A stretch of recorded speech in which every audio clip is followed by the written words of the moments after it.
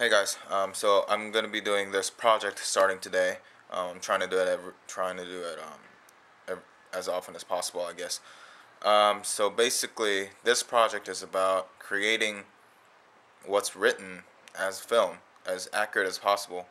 Um, I've met a lot of people who watch movies that are based on books, and they always say, "Oh, book's better," or "Yeah, that movie sucks," because the director doesn't portray what's on the book, what's on the page, as accurate as possible. That's why it sucks, apparently. And people tend to compare what they've already read to the film.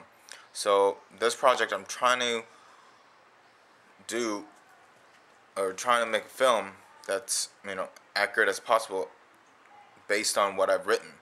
Um, so I've already written this short passage, and trying to trying to make a film out of it, and it's gonna be like, you know, if you compare it to your real life, it's gonna be like 30 seconds long event basically, and yep. So I hope you guys enjoy, and have a nice day.